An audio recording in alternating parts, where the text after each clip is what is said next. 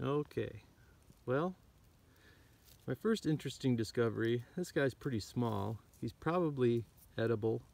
A big thing in mushroom hunting is finding mushrooms that are not poisonous. Many are poisonous, but most of these types of mushrooms with the pores on the bottom as opposed to the gill type slits, these are usually edible mushrooms, but I do not know which variety this is. And he's only about the size of a quarter, so maybe an inch or so in the top there.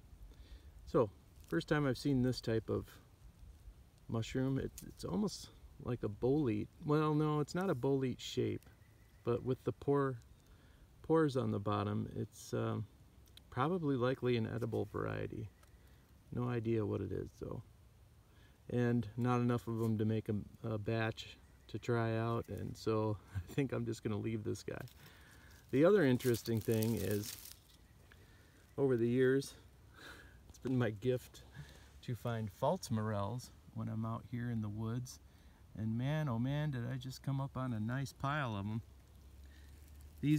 Some people will eat these, and the common name on these are beefsteak, but another name for them is false morel. And you can see we found a really nice batch here. And the thing is, they're big enough, they're large enough that, you know, one nice mushroom here will make a nice meal. But it's a matter of whether or not you want to take a chance on the toxin that this mushroom produces. The folks that call these beefsteaks say they're good, they're edible, go ahead. And the write-ups I've read on these guys are that it's kind of a situation where you can get too much of the toxin built up in you. So I've never personally eaten them. Probably got plenty of room to try to add some Gyromitra, I think is the scientific name, toxin, to my diet, but I guess I'll just leave them.